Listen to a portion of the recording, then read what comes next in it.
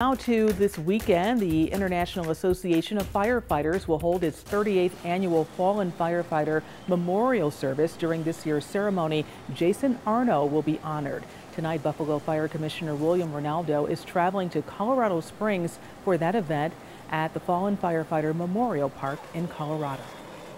Like all of our fallen firefighters, we want them remembered. We want their sacrifice to be remembered, and we don't want that to be lost. And we want the family to know that we're always there for them. Not just for material, anything in a material sense, but just to know that they have somebody to lean on and somebody to look for, for support. The Fallen Firefighter Memorial Service will be held tomorrow and will add more than 300 names to the Wall of Honor.